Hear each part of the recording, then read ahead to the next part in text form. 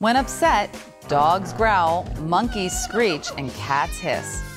But when it comes to emotional distress, humans are the only species that cries. Why is that?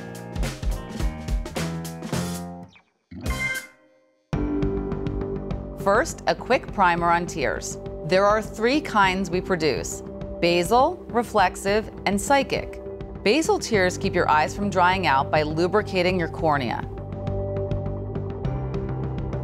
Reflexive tears kick in when you're exposed to irritants such as dirt or a chopped onion.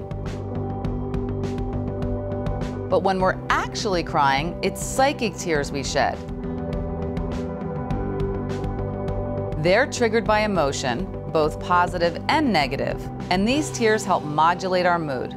They even carry a natural painkiller, encephalin, which explains why we often feel better after a crying jag. Psychic tears are triggered by your limbic system, the emotional headquarters of the brain. Inside the limbic system is the hypothalamus.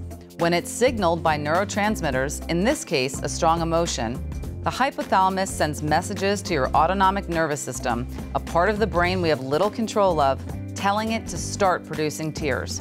So even though the science behind psychic tears is clear, the reason why this system is unique to humans remains a mystery. Have a burning question about your body? Send it to askhealthdetective@yahoo.com.